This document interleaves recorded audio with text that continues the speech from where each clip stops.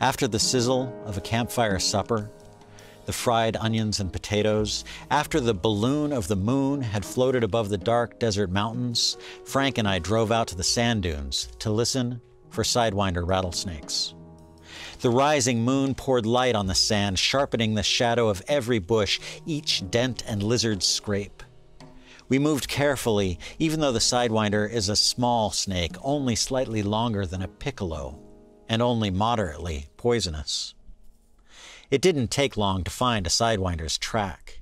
It can't be mistaken for anything else. The Sidewinder moves by bracing her tail and the lower part of her body against the sand and throwing her head and body forward.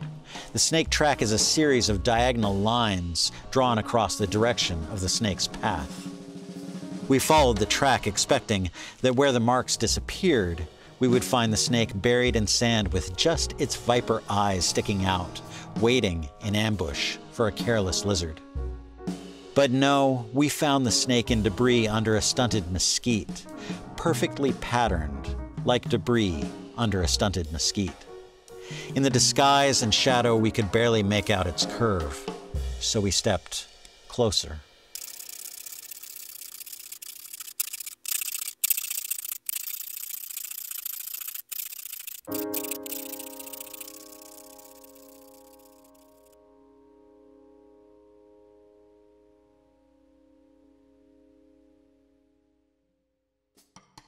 It is impossible not to jump away from the sound of a rattlesnake, not like a snake, but like an electrical short.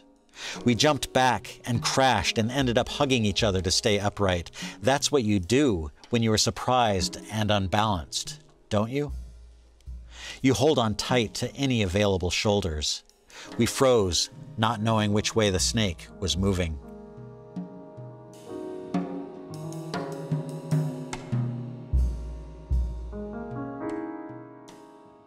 It was a beautiful night. The breeze smelled of dust and the strong, smoky scent of creosote bushes. Moonlight gleamed over the swells of the dunes. The air was cool on our sunburnt skin. In that absolute silence, we could hear the sand hiss under the slight weight of the snake, throwing itself away from us across the dune.